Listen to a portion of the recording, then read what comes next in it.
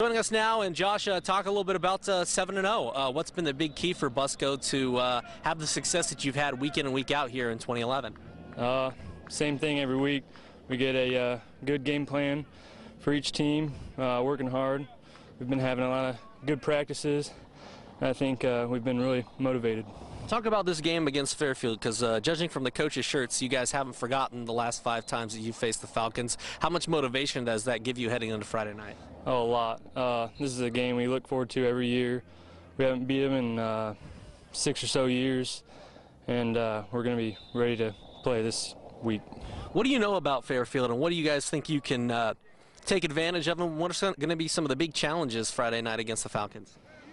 The biggest thing is the mental battle, but Fairfield's a really good, hard-nosed running team. They also can pass pretty good too, so we're just going to have to bring our A game. As far as you guys go, talk about you have stepped up to a bigger role.